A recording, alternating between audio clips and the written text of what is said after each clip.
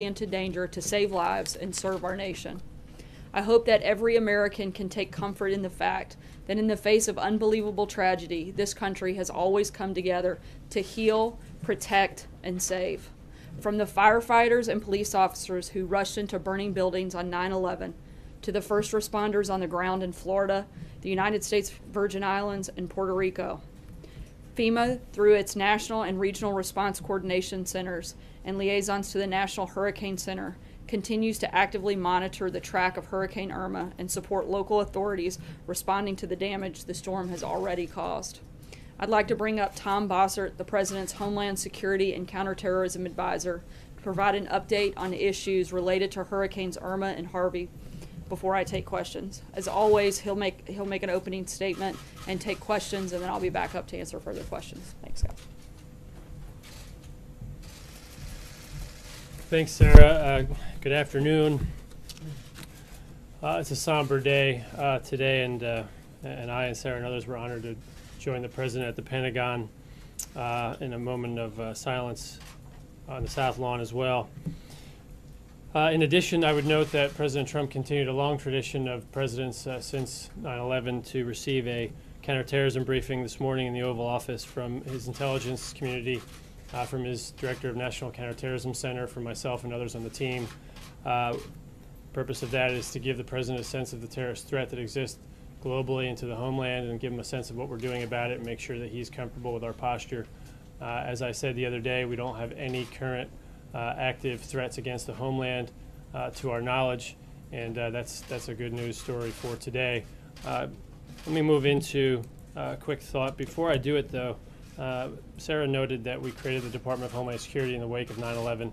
I would note that the government engaged in a massive reorganization of its structures and efforts to create a National Counterterrorism Center, to create a Department of Homeland Security, an Office of the Director of National Intelligence, a U.S. Northern Command, which you've seen now marshal resources in an expert fashion for this storm, a combatant command in the United States of America, and Cyber Command, which you've seen recently President Trump elevate to a full combatant command. And so we've marshaled our resources and we've organized them in a way to confront the threat of terrorism, but also to organize ourselves in a way that will allow us to respond to any event, from a man-made hazard to an unfortunate terrorist attack, but also to a hurricane. So let me see if I can today talk to you about what we've done. I believe Harvey, as I said earlier, was the best integrated, unified, joint federal, local, state response effort that our country has seen in its history. I continue to stand by that. We've got roughly 700,000 registrants now for individual assistance in the greater Houston and South Texas area. Governor Abbott continues to demonstrate leadership, and President Trump continues to work with him and direct his cabinet to not lose focus on the people of Texas. With respect to Hurricane Irma, as you now know, it's a tropical depression. That does not mean it's not a dangerous storm. As you'll see from reporting, Jacksonville is suffering what has been called early some of the worst flooding it has seen in 100 years. And so the category might be reduced, but the effects on Jacksonville, for instance, when you combine storm surge and wind, might now replicate that of a Category 3 storm, even though it's a tropical depression. So as that flooding is ongoing, we have life-saving, life-sustaining operations underway, and we are prayerful that there are not people right now trapped by floodwaters. The President spoke this morning to the governor of the U.S. Virgin Islands. Governor Mapp expressed, and I joined that call, his thankfulness to our administration's help, but to the U.S. government providing such a rapid response and an ongoing response, I would add. So if I could on that, I'll speak to it later. But the mobilization of our military in response to the storms in Puerto Rico and the U.S. Virgin Islands is the largest ever mobilization of our military in a naval and marine operation. And we now have an Air Force carrier deployed in this effort. This is the first ever as well. So we have the largest flotilla operation in our nation's history to help not only the people of Puerto Rico, the people of the U.S. Virgin Islands, but also of St. Martin and other non-U.S. islands affected, and the people of Florida. With respect to Puerto Rico, the President spoke to the governor of Puerto Rico this morning around 11:30 a.m., and they discussed similarly how happy they were with the federal response to their needs.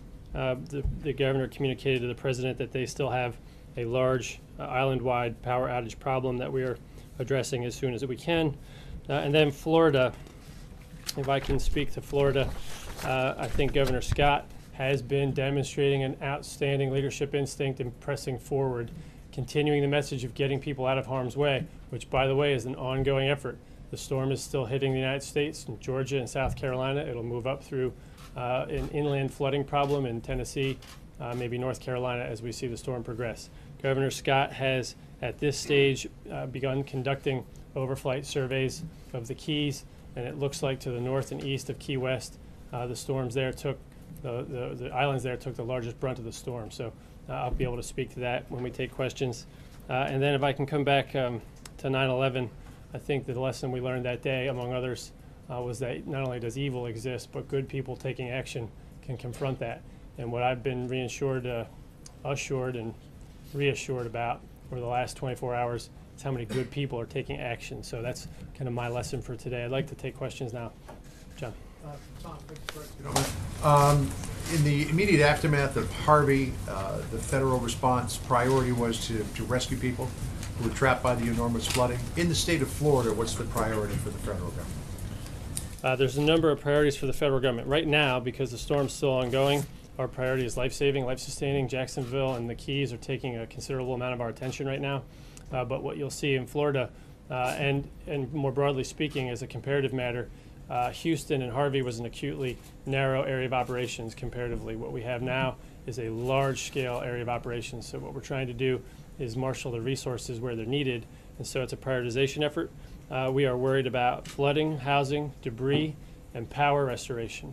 And power restoration is also a function of access to fuel, refined fuel. And so as you'll see the next days and weeks play out, we will have to clear debris from roadways so that people can gain reentry. Right now, though, the message is not to rush reentry. There are still dangerous conditions, downed electric lines, flood conditions, problems that would be compounded by your reentry. And so listen to your local officials not only about evacuation, but then about when and how to stagger your reentry for a reason. There's a life safety reason, a public safety reason. There's our priority set. Eventually we'll move into issues about recovery and insurance and so forth. What are you doing on the fuel front? On the fuel front, what the federal government's doing at this stage, and what we did in the 3 or 4 days building up to this event, was to get out of the way. And by that I mean we waived regulations, we waived rules, we waived the Jones Act restrictions to free up additional capacity. Florida is a uniquely postured state in the way it receives refined fuel. It's not part of the larger pipeline system throughout the country. It receives fuel by ship tanker. Those ship tankers then link into intermodal sites where they fill up trucks and trucks distribute. And so what we'll do is clear those pathways, assess those 3 ports where those tankers dock, make sure they're not damaged, and we'll get things back up and running. And Florida Power and Light and others, the nuclear power generation facilities, Duke Energy and others, they'll continue with their professionalism, and they'll bring those facilities back up as soon as possible. Sir. Yes, hi. Do we have any agreements in place with the private sector to contribute to both the response and the recovery, talking about Costco, Home Depot, Walmart, so that we don't have to deplete the disaster relief fund? Yep. As a public service. Yeah, no, absolutely. So 2 things. First, there's a partnership in terms of coordination where those private sector entities are actually built into our coordinating centers so that they can understand what we're doing and how to prioritize their reopening of facilities and the safety of their workforce.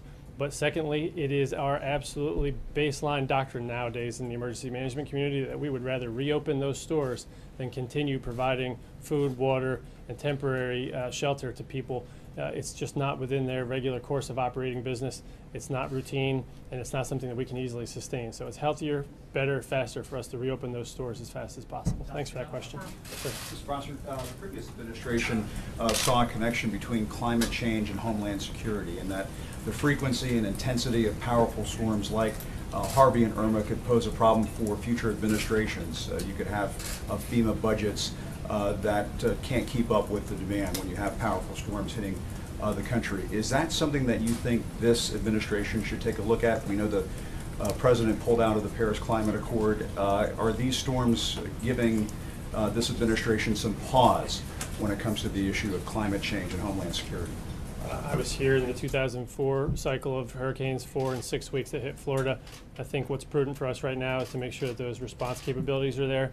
Causality is something outside of my ability to analyze right now. I will tell you that we continue to take seriously the climate change, not the cause of it, but the things that we observe. And so there's rising floodwaters, I think 1 inch every 10 years in Tampa, things that would require prudent mitigation measures. And what I said from the podium the other day and what President Trump remains committed to is making sure that federal dollars aren't used to rebuild things that will be in harm's way later or that won't be hardened against the future predictable floods that we see. And that has to do with engineering analysis and changing conditions along eroding shorelines, but also in inland water and flood control projects. So, yeah, and just to follow up on that, when you see 3 Category 4 hurricanes all on the same map at the same time, does the thought occur to you, geez, you know, maybe there is something to this climate change thing and its connection to powerful hurricanes?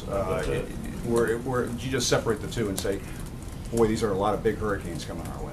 Well, I don't know if I say either, but I do note that there's a cyclical nature to a lot of these hurricane seasons, and I thank the scientists for their forecast on this particular one. They were dead on that this would be a stronger and more powerful hurricane season with slightly more than average large storms making landfall in the United States. So we'll have to do a larger trend analysis at a later date. Sir? Yeah, follow up a little bit on just the budget. What kind of pressure? You've had wildfires in the West, 2 major hurricane strikes. So what pressure on the federal government's budget has these natural disasters put, and how are we going to react to it? Are there going to be programs cut? Are there going to be reassessments of what goes on in order to rebuild the infrastructure? Is going to take several years. Yeah, I think the President and Director Mulvaney and others started the process of a bipartisan discussion on this point. I think right now we have plenty of resources to get through this. That was the nature of the appropriation that we saw, and the second appropriation that we will see at the end of this month, subject to the regular course of order in a fiscal year. We'll ask for a third, perhaps fourth supplemental appropriation for the purpose of rebuilding. We'll do it smartly to the previous question, but in terms of pressure on the budget, this is a disaster relief fund issue. It's funded a little bit differently, and I have every belief that this president will end up with proposals, as he started his administration with, that will lead to a balanced budget. But to get too far into how that works in the politics is way outside my lane, and I'll... Just to follow up, at any point in time, as you're taking a look at this issue, is there any chance that FEMA, the EPA, and some of the places that were cut will see more money go into their budget? I think that we'll put money in as money is needed to address the needs. So I think what you'll see here is the same trend that I alluded to earlier. 2004, we had a large spike in disaster relief funding, but we also had to elevate the cap on flood insurance, and we'll probably end up having to do that again here. You'll see, though, over a longer span of time, even the flood insurance budget is red and black again, based on claims and based on premiums. So we'll analyze it in that fashion, but I don't have any prediction for you on that. Ma'am in the middle. I asked you 2 weeks ago about Harvey, and you said, I asked you about housing, and I wanted to know if you had an update on the issues of housing, since now we've got Harvey and now Irma and what else is coming along the way. Can you give us an update as to locating housing for those who've been displaced? Locating housing in Texas? Housing in Texas, housing, Yeah. I mean, for those who need housing, be it Texas, be it outside of the state, what Okay. have you, for the moment. So I'll answer both. So in Texas, again, going back to praising the governor, he's done what we haven't seen done so well in the past, and that is he's owning the housing problem with a task force that he's initiated. He's also assigned a person to be in charge of long-term recovery, and there's 4 or 5 solutions to the housing problems in Texas. Of course, some of them are short-lived, and what you'll have to do is find short-term solutions. People can stay in their home. It's been flooded. When the drywall's ripped out, when the repairs begin, they're going to have to find another place to live temporarily. So we try to find hotel solutions. In some cases, FEMA has initiated a manufactured housing solution where they'll put a mobile home or travel trailer on your property that you can live in for a period of time while your home's being repaired. Those are the ideal solutions when there's enough acreage on your lot for that housing unit to sit. You can then move back into your home, and we can remove that temporary unit. That's essentially the option that we have right now. The third option, of course, is just distance. So there's available rental stock, but you have to draw a larger circumference as people move away from their homes and into rental stock available farther away. So we have some analysis done on the available rental stock and the available manufactured housing stock. We can get that to you after the podium brief here. In Florida, we'll have a slightly different issue, but we haven't assessed yet entirely what the damage is. So Will it be that kind of like the same model almost? Florida will be the same model, but remember, it's a peninsula, and it's a wider scale problem, and it's been a larger swath storm. And so what we'll do there is assess whether those are the right models or whether we have to apply some different creative solutions. If we do, we have the authorities and we have the budget to do so, and we'll make sure people are taken care of. And during the Bush years, there was a very big concern about the mobile homes. And then they wound up having issues with formaldehyde. Is that all cleared up, all of that concern before? There was a big concern about mobile home communities just being in place after Katrina. Is that kind of out of the mindset now, or is it still part of the mindset? No, the mindset of making sure that people have a safe place to live is still very much alive. What we do as a government is purchase available manufactured housing. We don't make it, and we purchase it off the open market. I think the open market has improved their building practices, and I think that we've improved through that experience in knowing who to buy from and who not to buy from. I also understand that problems of ambient air quality continue to persist in our everyday lives. So I don't know how much formaldehyde's in this room right now, but I do know that formaldehyde is a carcinogen at any level. So the point here is that we take it very seriously, and we'll make sure we message very seriously the importance of basically ventilation. So, but to my knowledge, we buy off of a better market now, and we provide that solution in a more tailored and responsible manner. If I could maybe come forward. Hey, Tom, a couple questions about the conditions in Florida. First of all, more than half of Floridians are now without power. It's usually a very local issue, but this is a catastrophe of a much grander scale. When is it your assessment that people in Florida can expect to get their power back? And what's the federal government's role in making that happen? So my numbers now are somewhere north of 5 million. If the number's higher, I don't know if that constitutes half the people in Florida, but I'll take your word for it. Households and businesses, so it's a lot more. It's a significant number. To the extent that a customer might have 4 people in the household, you'll see that number increase. The number of people then would be 4 in a home. The number of customers would be 1. So that's the difference. The idea here is, as I said earlier, we all have a joint role in this. Florida Power and Light, Duke Electric, others will all be bringing forces to bear here. The U.S. government brings to bear a number of forces that are imperative to the restoration effort, like pushing debris out of the road and clearing roadways. Yesterday, what we saw was not just the reports of, but the actual evidence of. This will be the largest ever mobilization of line restoration workers in this country, period, end of story. They were already mobilized yesterday. They were at the Daytona Speedway. We will have line restoration workers from every company in this country, from states all over the country, but also from Canada, coming to Florida to help restore the lines. And so in Florida, unlike in Houston where they're buried power lines, in Florida they're all strung on poles. So we have to restore the poles, restring the lines, and the way that process works is they restore the plant, then the subplant, then line by line into each road, and then house by house. And you can't hook up each house until the homeowner makes sure that it's safe. You don't want to burn the house down with flood damage and corroded lines and so forth. So it is a literally joint effort, from federal clearing to public and private partnerships to line restoration efforts that are partnered in the for-profit and regulated world, all the way through to the individual homeowner. So that's how that process works. What's your assessment of how long that's going to take? I would caution people to be very patient here. Between re-entry and that process, we could have power down in homes for the coming weeks. Now, I don't want to cause any panic in Florida, and I'll come to a question here next. There are hospitals and nursing homes and other facilities that have generator power to provide services that are necessary. And there, the concern is providing fuel to those generators should they run out. And from that perspective, the federal government provides a great deal of fuel, a great deal of transport assistance through Transcom and other contracts, and we give that fuel to the state and locals, and they distribute it to those, I said wholesale and retail distribution, that's the best analogy. They distribute it to those facilities, and so that's our role there as well, and we expect that to happen seamlessly. Sir? Thank you, Tom. Is preventing price gouging in the state of Florida a federal responsibility, or is that up to state officials in Florida and local officials there? It can be both, and I think you'll hear from the Attorney General later, so I'll let him explain to you what he'll do to prevent fraud. I think he's going to announce an effort on that this week, and I think you've already heard Pam Bondi announce that she is conducting active gouging and anti-fraud practices when there are state and local laws at play. So both is the answer, but I can tell you that neither officials, the Attorney General of the United States or the Attorney General or Attorneys General of the states, are going to tolerate gouging. I think that's something that people ought to think twice about. Sir?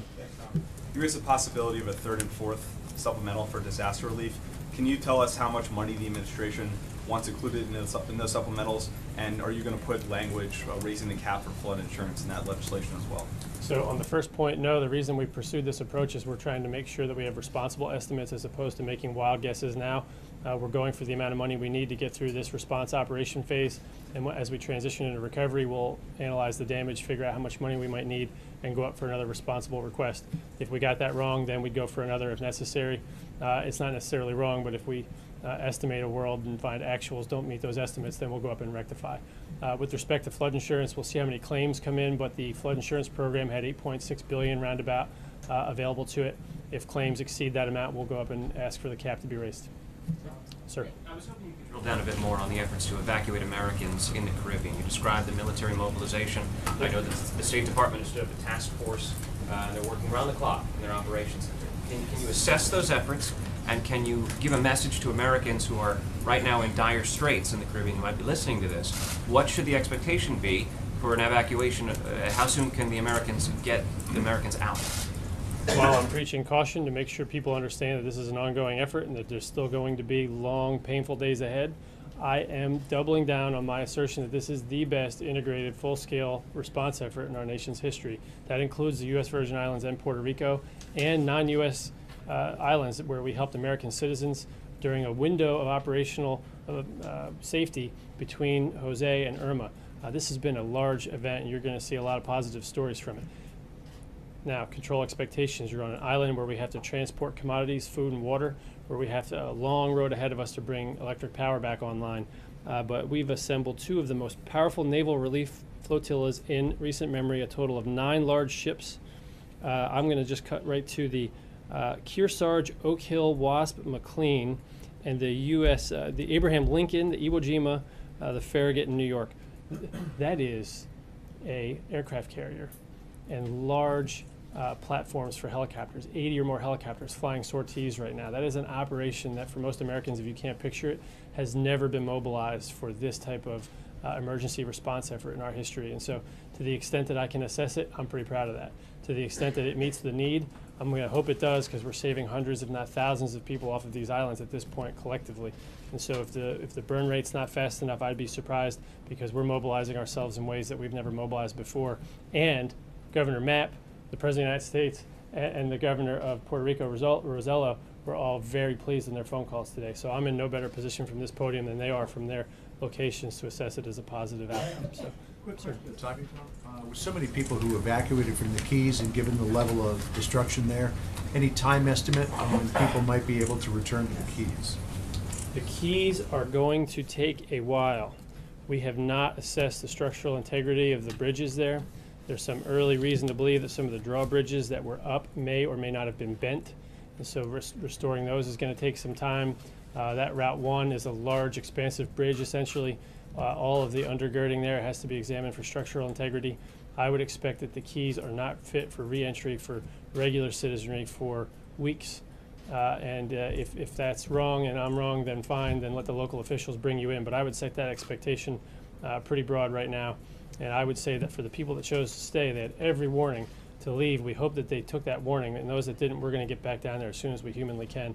And right now we don't know. We had 3 or 4 overflights today. I talked to the FEMA administrator just before coming out here, and he is not certain yet that we've had a good overflight assessment of where all those people might be. Neither of us would be surprised if lives were lost, but neither of us would be surprised if the responders are going to get down there aggressively. So we're doing everything we can to help them. So I see Sarah. I'm gonna actually end on that if I could, and end where I started. Today is the day of solemnity and remembrance for 9/11. It is why I got into this business, and it's why I believe our government is now organized for the level of response that we've seen. And it just goes to kind of show what we've got if we want to bring ourselves together and helping our fellow humans under good leadership from President Trump. I think we've put forward a good effort. Please, for the people in Florida, continue to follow the instructions of your first responders and your local authorities. This isn't over yet, and it's going to be a painful, slightly frustrating, if not very frustrating, week or 2 ahead.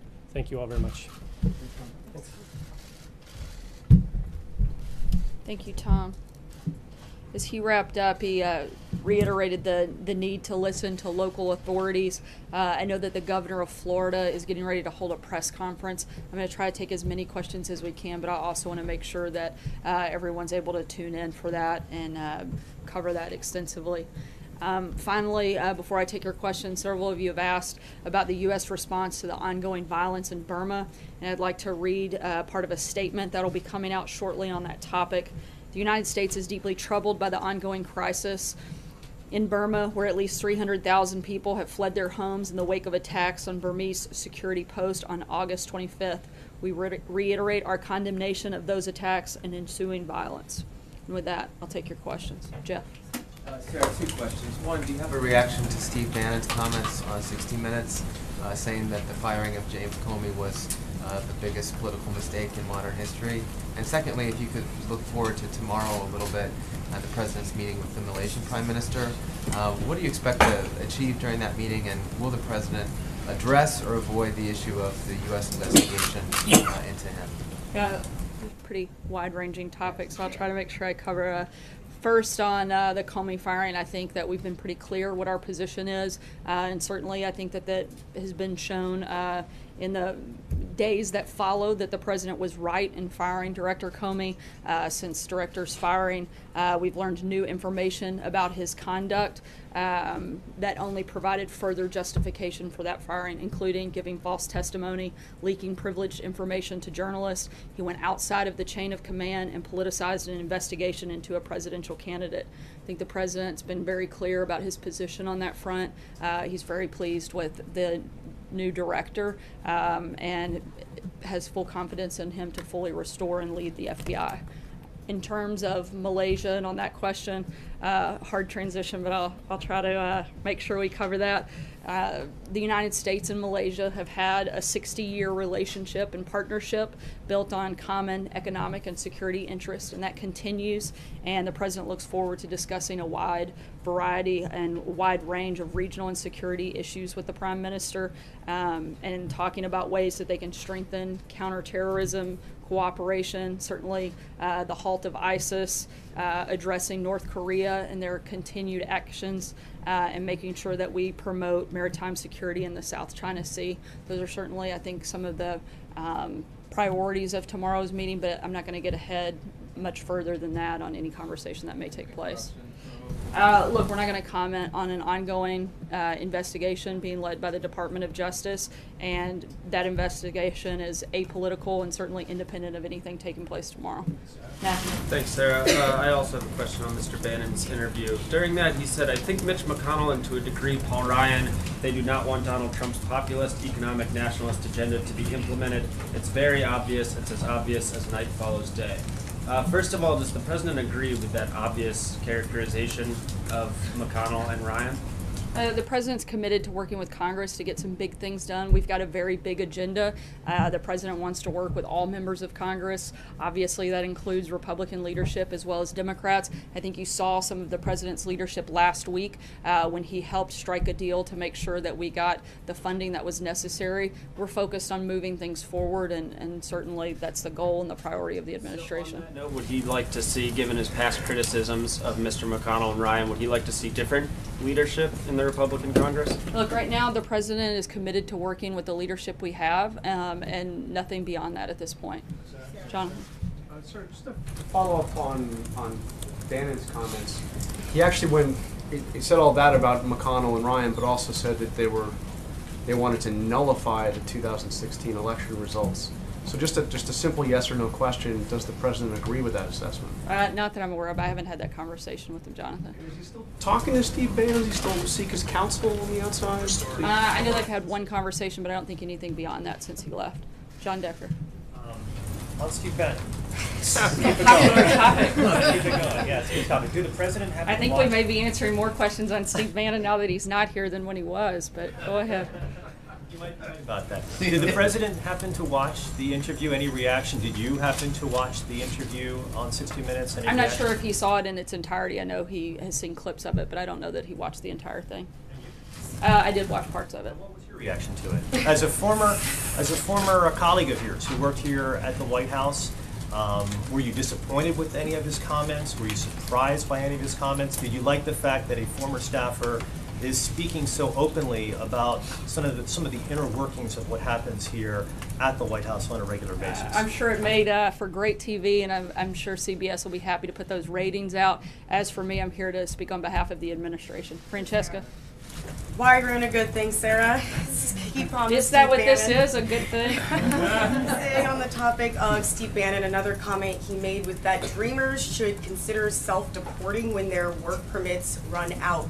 Is that something that the White House thinks is realistic, that the Dreamers would voluntarily leave the country when those work permits run out? And is that something the president thinks that they should do? The administration's been clear what our position is. We're hoping that Congress will step up and do their job and fix this problem and implement responsible immigration reform, and addressing that problem would be part of it. Realistic that they would leave. Last week, Nancy Pelosi told reporters the president would sign the DREAM Act.